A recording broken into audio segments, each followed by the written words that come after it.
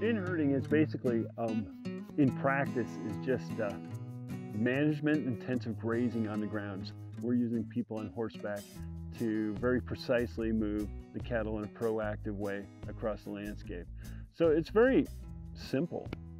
So like on a typical day, we'll get up around 6 a.m., cook breakfast, make cowboy coffee over the little cook stove in a cook shack.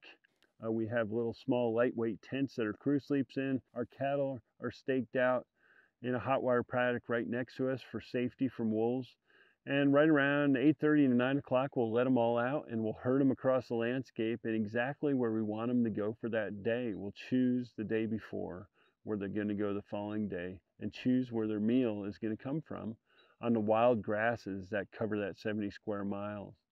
And it includes taking up water, and a lot of times the water is very controlled. We will put in temporary pipelines out of springs and creeks that allow cattle to drink out of a tank that we put up there, a stock tank that's portable, that doesn't impact in any way the ecological value of those wet areas, those riparian areas, and that fish habitat.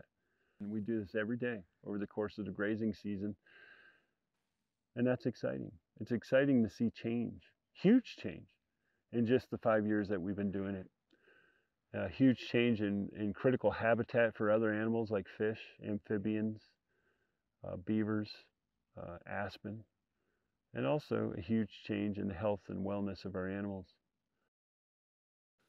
So the grass up on that wild range landscape is unique. It's definitely unique in the grass-fed world. I've spoken to many grass-fed producers all over the world.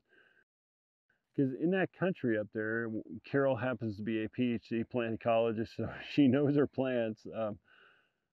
She says there's 2,500 plants up there. It's just a beautiful, extremely diverse landscape. Of those 2,000 some plants, our animals graze about 550. The nutrient density of those grasses is unparalleled from anybody in the world. And that's exciting to me because when they eat those kind of things, and then we eat the beef they produce, it's a beautiful advantage for our health and our well-being as well. Our steaks taste better. Our steaks are more tender than they've ever been before. But with flavor comes health. When you have diverse flavors and the nuance of very specific plant flavors that get imbibed in the meat you eat at your table, you're also experiencing wellness. Because there's great satisfaction at eating a beautiful steak, a beautiful ribeye that has that wild mountain flavor to it. And the wild mountain flavor comes from that incredible plant diversity that's out there.